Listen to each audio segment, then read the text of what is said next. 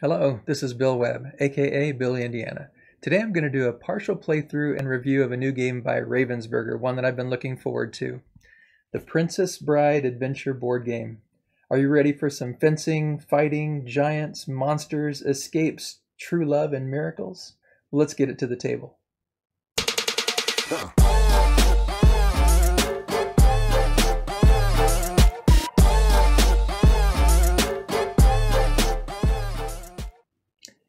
Here on the table I have the Princess Bride Adventure book game set up for a game to show you a partial playthrough. Just going to play through the first chapter, but let me give you an overview of the game first. And if you're curious to see a close-up of more of these different components, feel free to check out my unboxing video that I posted a few days ago. So in this game, it's a game for 1 to 4 players, and it's a cooperative game where you're trying to complete 6 different stories or chapters in this book. So just like the movie, for those of you that have seen the movie, which is probably most of you, just like the movie, the game is about getting through a storybook and surviving the different activities, adventures, perils that confront our heroes. And so in the game, you're going to be going through one chapter at a time and trying to survive each one. And if you survive the first one, you move to the next and the next and the next. And you basically have one chance to fail a chapter. And then if you do fail that chapter, you can try that chapter again, set it up and try again, and eventually hopefully work your way through all 6 chapters. So what I have here set up is I've got the player aid here.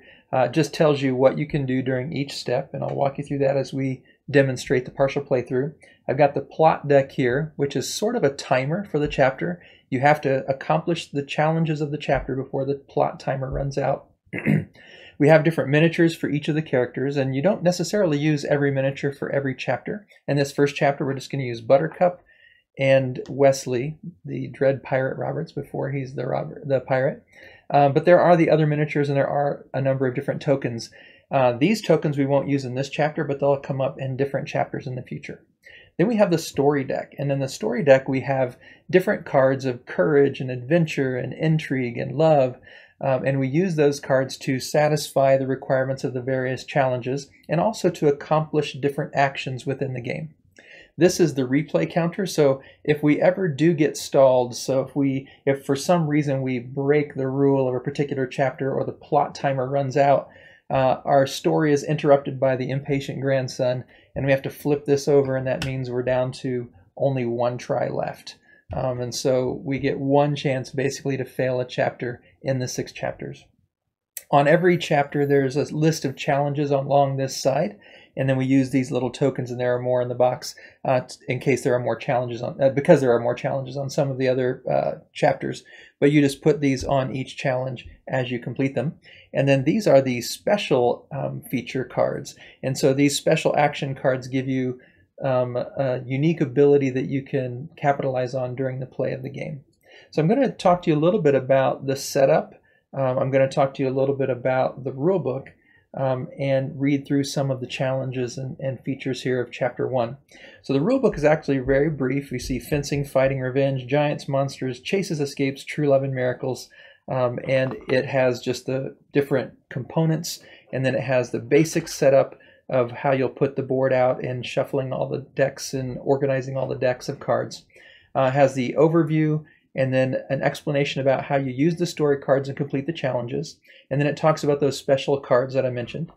And then it talks about the miracles, which are little star tokens I'll show you, and how you complete the chapters and what happens if the story gets interrupted by the grandson. And you end the game basically by accomplishing all 6 chapters successfully, and then true love prevails. So hopefully you understood that. True love prevails, and that's how you win the game. What I like about this, though, is how every chapter is unique. It's kind of like 6 mini games, and I'll come back to this more in my review at the end, but each chapter has its own unique setup features. So what I want to read to you here is basically, and I wouldn't normally do this, but I think it's really creative the way they've organized it. I'm just going to read this little quick setup for Chapter 1. First it says, for all chapters. At the start of each chapter, shuffle the story deck, which is this deck. Then deal 4 story cards to each player, so I'll deal those out here in a second. Shuffle the plot deck and place it next to the book, so here's the plot deck like I mentioned. Then set up the chapter according to the instructions below before reading through the chapter rules and challenges. So the first chapter is As You Wish. Follow the instructions for all chapters. C for all chapters. We just read that. Number 2. Place Wesley in the barn and Buttercup in the farmhouse. So we've got Wesley here in the barn and Buttercup in the farmhouse. Place one chore counter on the wood, horse, and well spaces. So we got horse, well, and wood. We got pieces of wood. These are the chore counters on the those 3 spaces. Place the remaining chore counters on the list of chores, which is down here. Place a miracle counter on the star space, which we've done here. Read through the rules and challenges for the chapter, so we'll do that. Here are the rules over here, and here are the challenges. Whoever most recently completed a chore goes first. And so I'm just going to kind of play this as a one-player game to show you how you can play it solo. But we played through it as a couple, my wife and I, and really enjoyed that interaction, and also just loved the nostalgia. But I'm getting ahead of the review. Let me get back to the gameplay. So over here we see Chapter 1, As You Wish, the story so far. Buttercup enjoys nothing more than tormenting the farm boy, whose only reply is, as you wish. The chapter rules. Chores. During the storytelling phase, the active player may discard a card to move a chore counter in Wesley's space to the list of chores. So you're going to be using these story cards, and I'll go ahead and take my 4, so don't forget to do that. So there's my 4 story cards. You'll be using those story cards as you move the players to take these chores off of the board and put them on the list of chores here. The chapter is interrupted if there are no more chore counters remaining in the list of chores when you would need to place a chore on the map.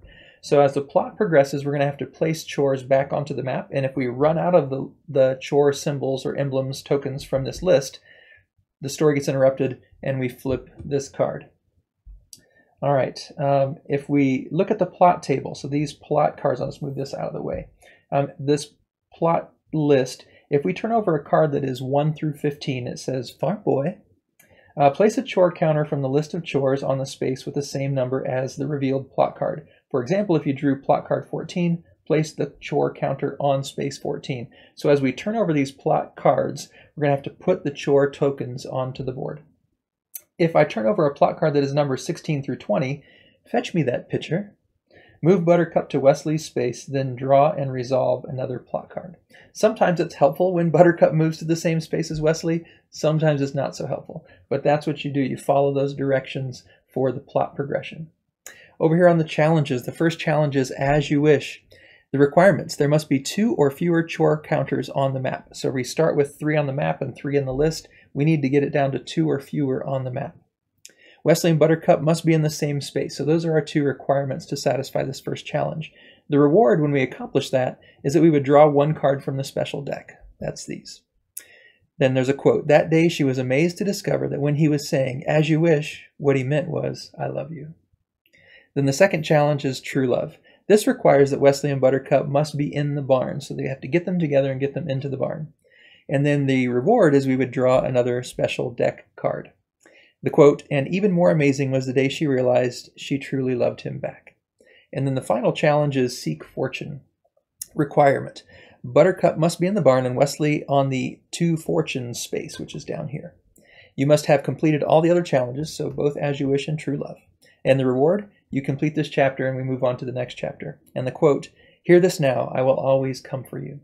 Now on the side of these challenges, you also see these emblems. There's a heart here for love, and this has 2 hearts and then a courage, and then this has 2 adventures and a courage symbol. So not only do we have to get these requirements in terms of getting the characters in the right spot and accomplishing the tasks at hand, we also have to turn in these cards from our story cards. And I've turned over cards. I've got a love card, an adventure card, a revenge card, and another revenge card.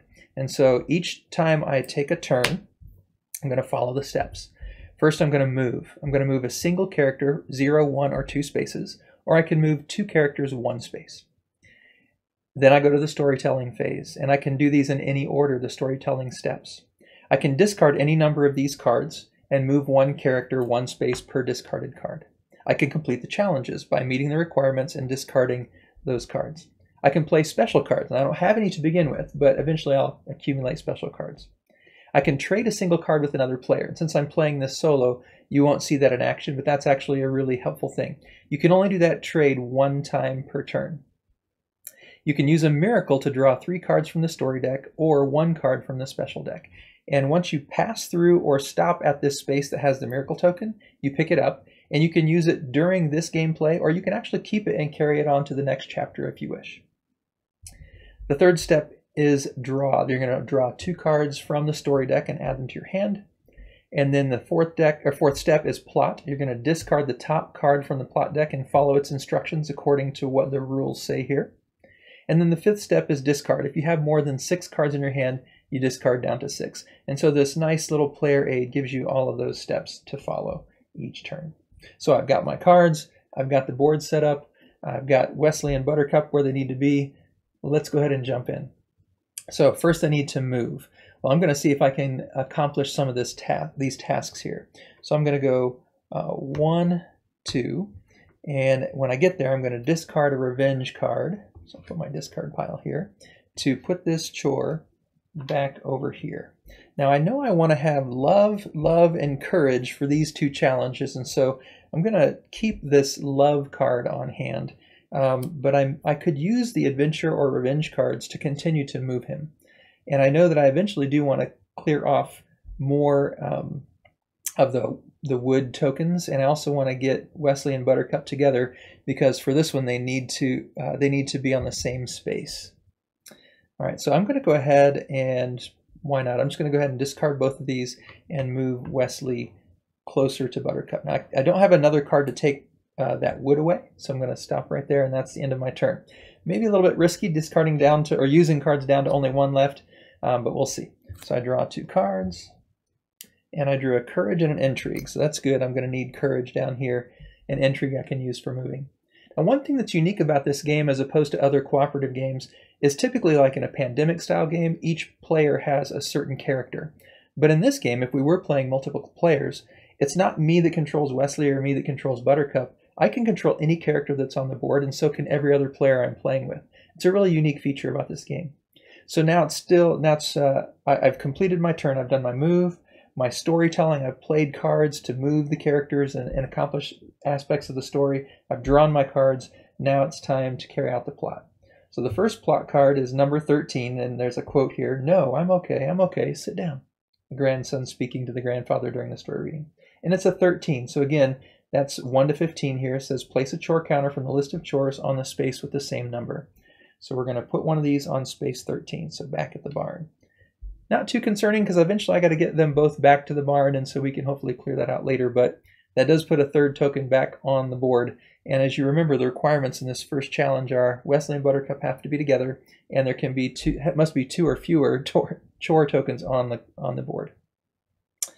All right. So that was the end, and I don't have to discard. I only have 3 cards, so I'm far under my 6 limit. And then it's the next turn. So in this turn, I'm going to start with my move action, and I'm going to go 1, 2, and get to this wood pile here with Buttercup. And I'm going to discard intrigue to get rid of that chore. And I've got love and courage. Those are pretty good cards, so I think I'm going to stop right there. Wesley could get rid of that wood next time, and hopefully I can get them on the same space so that they can accomplish the challenge here pretty soon. So I'll stop there for my storytelling act. Now I'm going to draw 2 cards. 1, 2. I drew revenge and intrigue. And then the plot card gets played. This time the plot says number 9, and the grandfather says, "Yes, you're very smart. Shut up."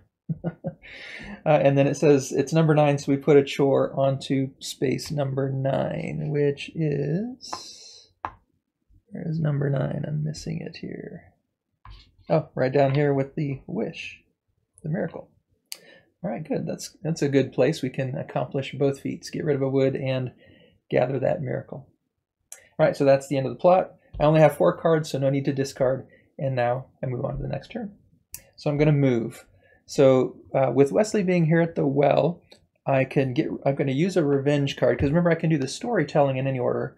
Actually, though, I do have to move first. Sorry, I do have to move first. So let's go ahead and move her down here. So 1, 2, she's going to pick up that miracle. And now I'm going to do my storytelling. So I'm going to discard the revenge so that she can discard this wood, and then I'm going to discard the intrigue so that Wesley can discard this wood or put it back in the list of chores. So now I just need to get them together. But I want to keep these love and courage cards for now still, so I do have a miracle token, and recall the miracle token allows me to either draw 1 special feature card or 3 of the story cards. But I'm going to keep these cards, so I'm done with my storytelling.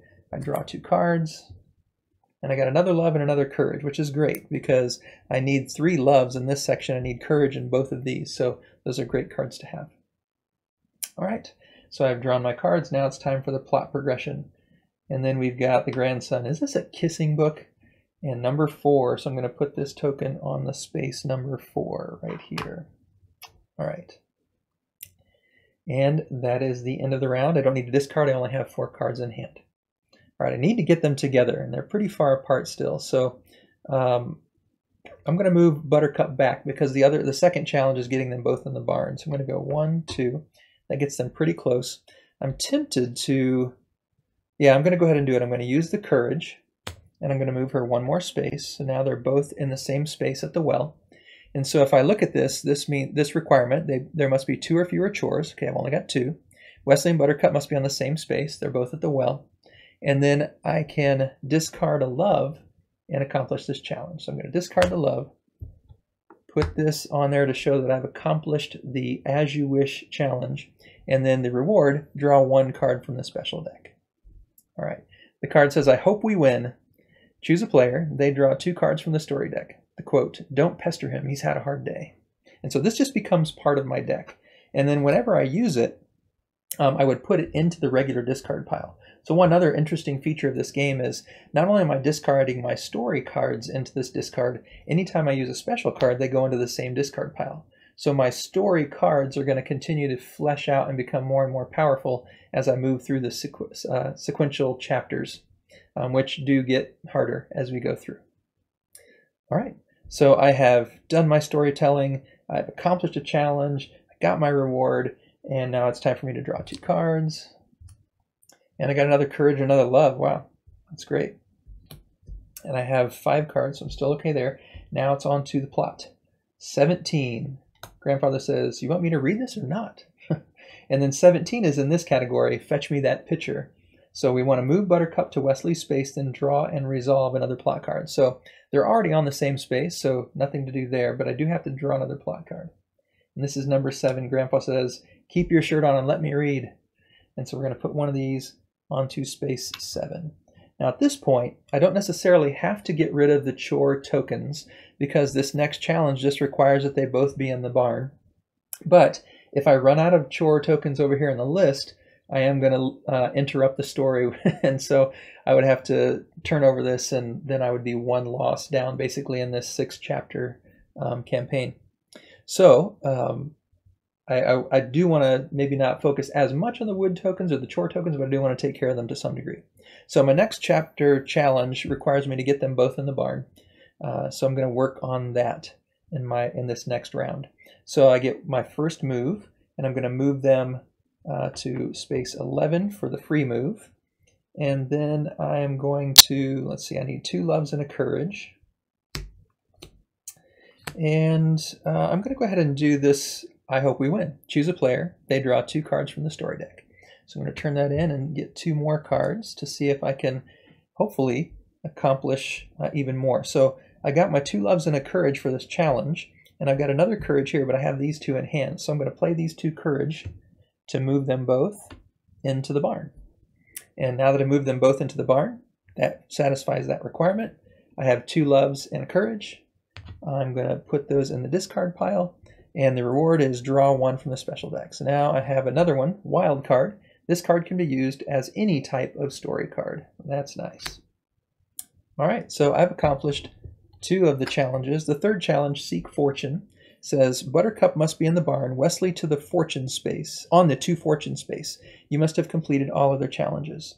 So she's already in the barn. I need to get Wesley down here to the 2 fortune space.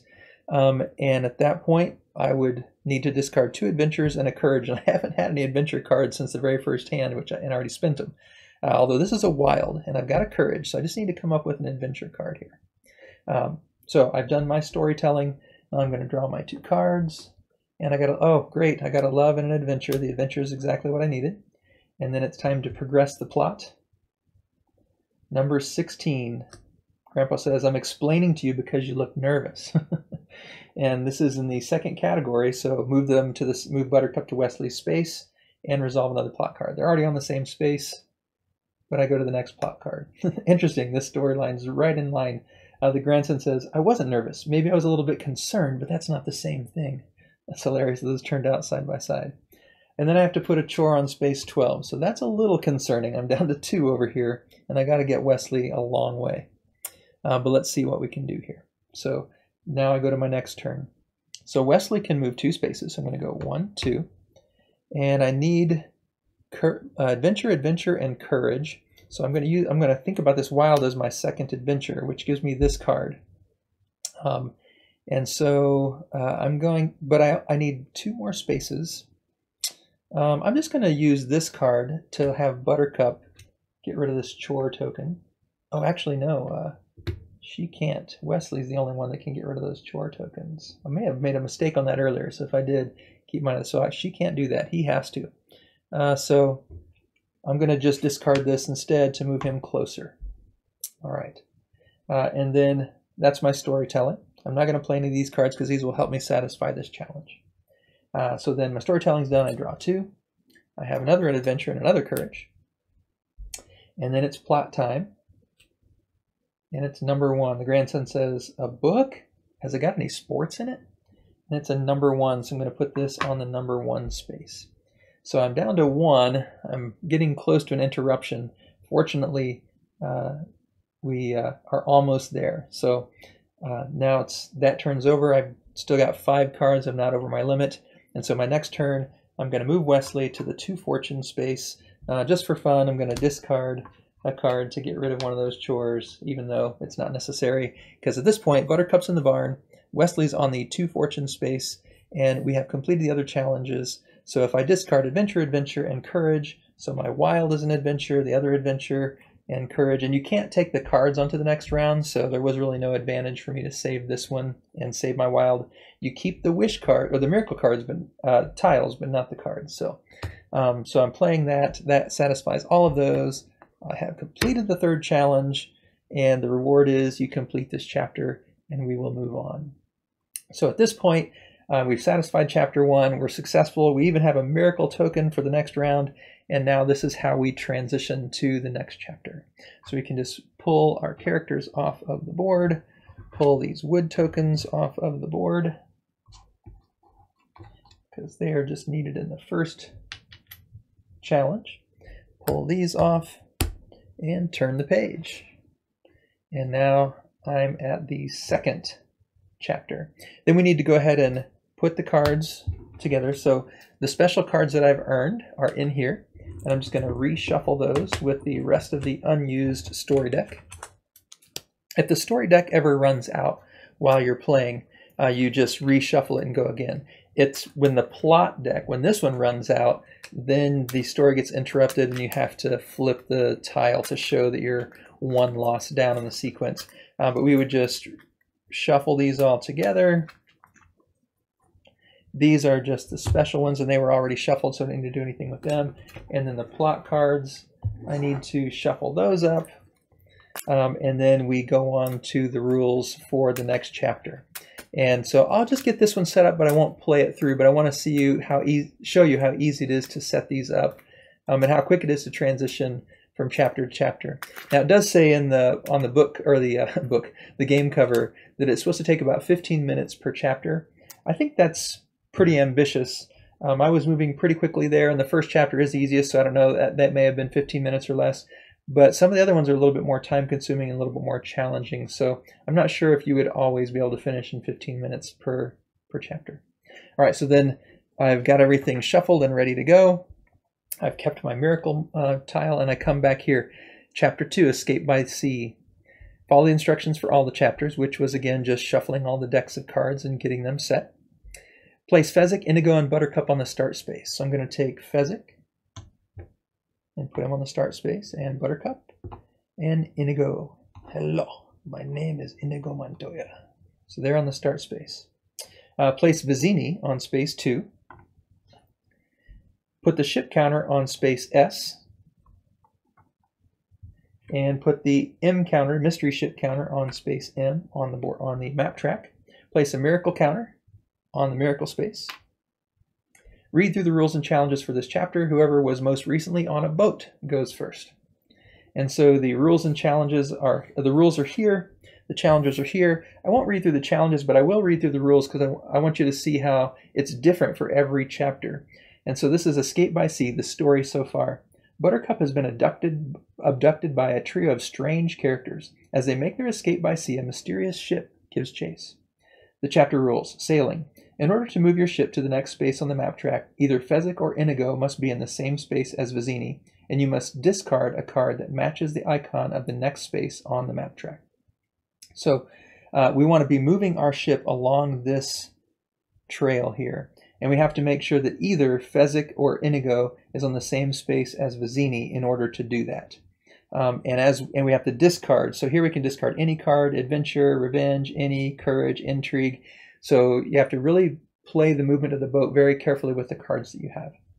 Second thing about sailing: if Vizzini is on the prow, which is here, you may discard any 3 cards in order to sail the ship 1 space. So if you have an abundance of cards, maybe you use miracle tokens to gain a lot of cards, and you know you're going to have to discard them anyway, you might as well discard them during the storytelling phase and move the ship along the progression.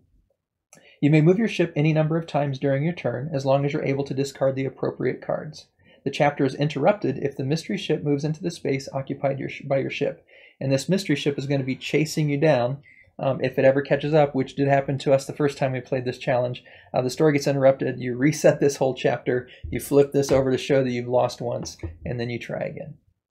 All right, now the plot table is different as well. If you flip over a 1 through 10, move the thing and the other thing. Move Vizzini to the space on the board with the same number, so kind of like on the previous one where we put a chore on the number.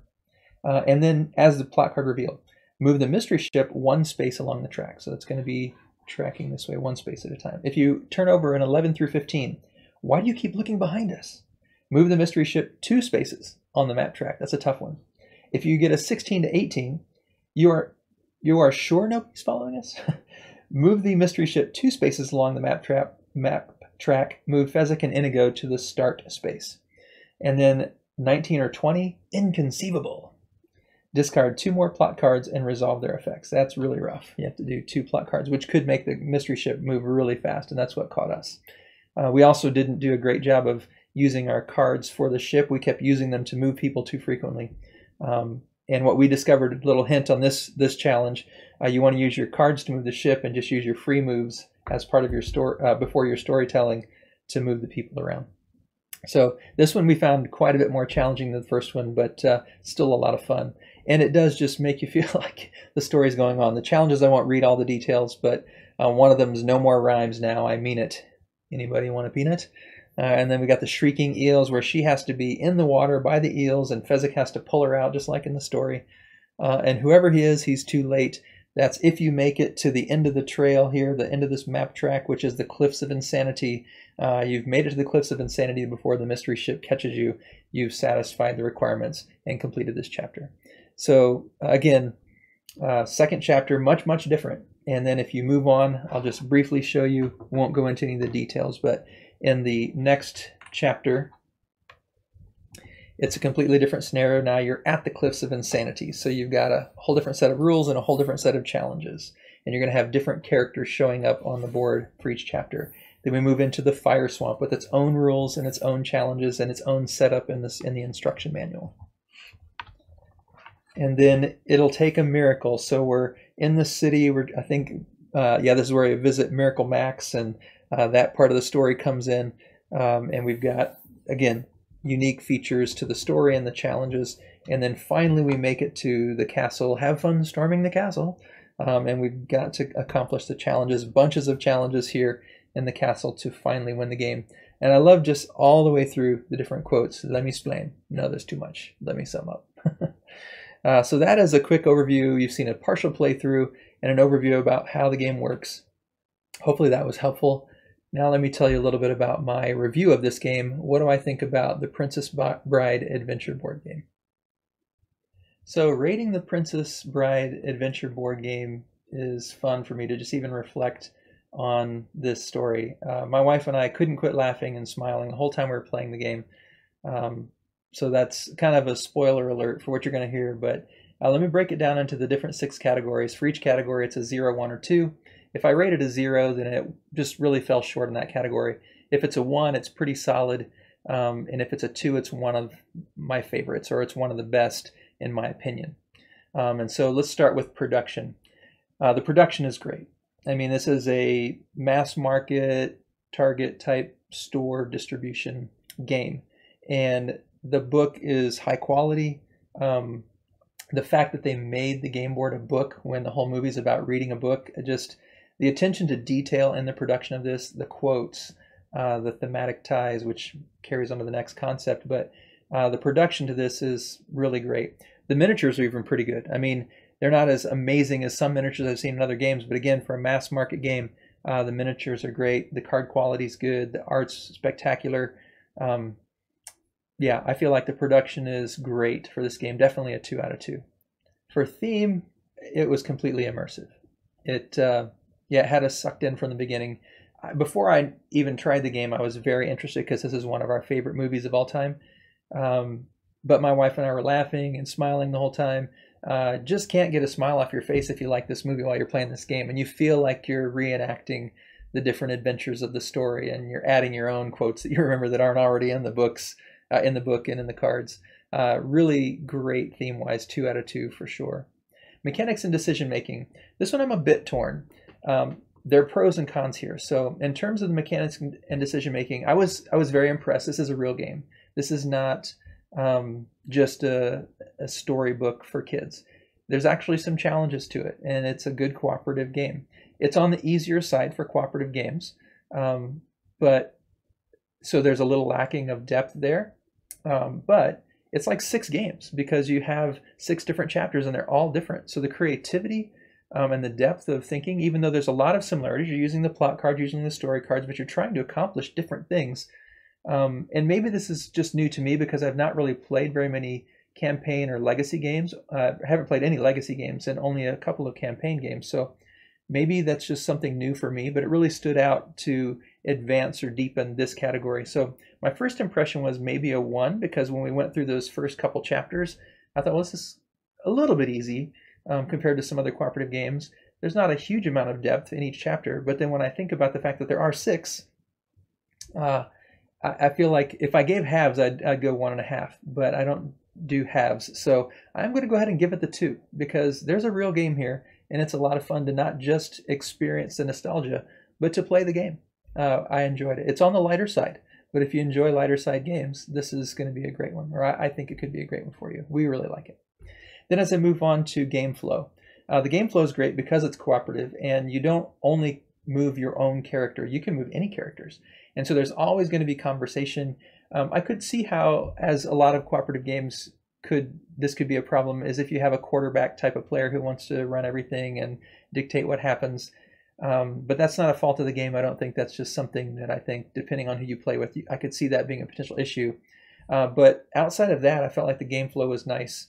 The chapters themselves didn't outstay their welcome. Even when we had to replay a chapter, they're short enough it didn't feel overbearing. It wasn't like, oh, I've got to play this 2-hour game over again. It was, I've got to play this 15, 20 minutes again. And so that was for sure worth it. So I feel like the game flow was nice. There was an arc to the story. The chapters got progressively harder, and it followed the storyline of the movie, obviously. So I felt like the game flow was good. I'd give it a 2 out of 2 on game flow as well. For replay value, I will give it a knock on replay value because once you've gone through all 6 chapters, I don't see that, at least for me, I'm going to be pulling it off the shelf frequently for my family. Every once in a while, there's going to be that, hey, let's play Princess Bride again. But I think that's more like once or twice a year. Now, the advantage that I see, though, is if I have family, or this Thanksgiving, we're going to my brother's house, I'm definitely taking it because my whole extended family loves the movie too, and I can't wait to play it with them. And my parents are going to be there, and my dad's not really big into games, but he loves The Princess Bride. I think I can I think I can talk him into playing this game, and I think he would really enjoy it. And so extending it out beyond my core family here in my home, I think there's more replayability in that side. So I don't think it's quite worth a 2. but it's definitely not a 0, because while it may only get played once or twice just in my own home, if guests come in or if I go somewhere and visit other people, it would definitely be something I'd want to take and introduce them to. Easy enough to teach them how to play, and if they like the movie, fun and engaging enough, and just the nostalgia of it, I think would really warm their hearts and hopefully get them interested in other board games as well, if they're not already. And then for the last one, personal value. How do I rate this? Is it staying on my shelf? Am I trading it away a 0? Is it staying on my shelf but rarely getting played a 1? Or is it, one of my favorite games a 2? And I think because of the potential I see in this game, I'm going to go ahead and give it the 2. It's tricky because I wouldn't say it's in my top 20 games of all time, but I think it's probably in my top 50. And because of the potential I see for introducing a lot of different people to the game, because, who doesn't love The Princess Bride? Almost everybody that's seen it really enjoys it. And if you're into games and you like cooperative games, I think it's going to be a good one. And so that potential to introduce a lot of different people to something that they may really already love, I think this is a great opportunity to draw some people into gaming. So for me, I'm going to value it as a 2, even with that replayability issue that I mentioned.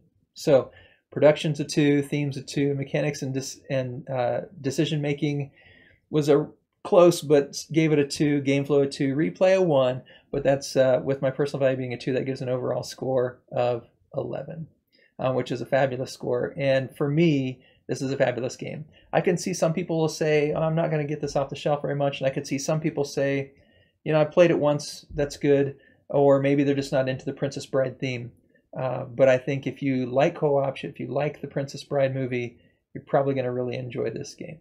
So that is my conclusion in my review of the Princess Bride Adventure book game. Hopefully it was helpful for you. I hope you enjoyed the playthrough. If you did, please click on that like button down below. I'd love it if you'd subscribe to the channel and follow along with what we're doing here at Bill Indiana. And if you want to get notifications, click on that bell icon and it'll tell you when we have other videos coming out. If you have comments, questions, something you want to mention about the movie, or maybe you've played this board game, or maybe a mistake I made in the playthrough, leave those comments below. I'd love to hear from you. So as always, thanks for watching. This is Bill Indiana, signing off.